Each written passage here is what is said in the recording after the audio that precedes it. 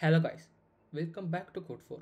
Today we'll be seeing Pseudocode Basics episode 4.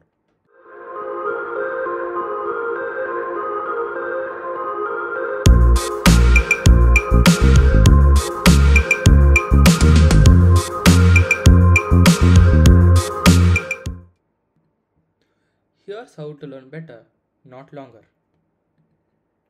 Before starting the video, if you haven't watched the previous episodes of the Pseudocode Basics series, check the description for the link or click the card on your screen. Arrays. Table of contents. What is an array? What is a 1D array? Pseudocode examples of it and using loops in an array. First of all, what is an array? An array is a data structure that consists of a set of values of the same data type. Arrays are used to store multiple values in a single variable, instead of declaring separate variables for each value. The image shows an example of an array. The array variable is called ARR in this example, and inside the square brackets are the index of an array. For example, if ARR is a table and each has separate columns in it, the first column is called 0th index. So they are accessing the value in the 0th index of the array variable. So what is a 1D array?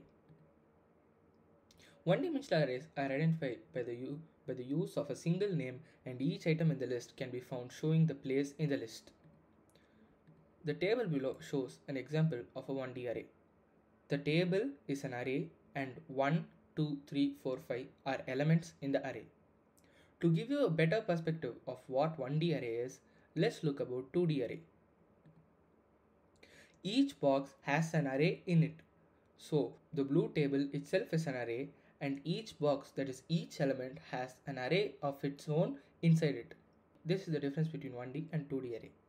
In order to use 1D array, you need to consider what the array is going to be used for, so you can give a meaningful name for it. How many items are going to be stored, so the size of the array can be determined. What sort of data is going to be stored, so the array can be the appropriate data type.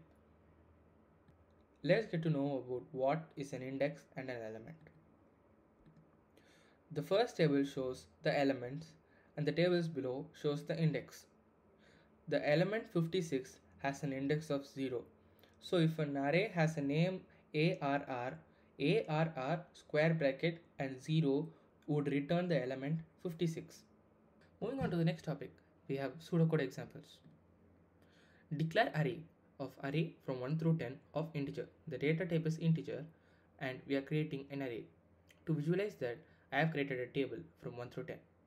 To loop through them, that is to print 1, 2, 3, 4, we are creating a for loop.